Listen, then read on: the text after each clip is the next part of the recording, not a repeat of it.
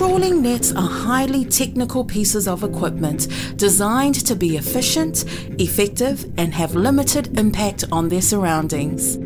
A trawling net is made up of several components, each with a specific purpose. There are warps, doors, sweeps, bridles, the ground rope, floats, wings, and the cod end. Let's dive into what each of them do. The warps attach to the boat from the doors and tow the net through the water. The doors are designed to spread the net and keep it open. Together, the warps, sweeps, bridles and doors act as herders, guiding fish into the net. Ground ropes are attached to the bottom leading edge of the net and run lightly across the seafloor, sweeping up fish right at the bottom and gathering them into the net.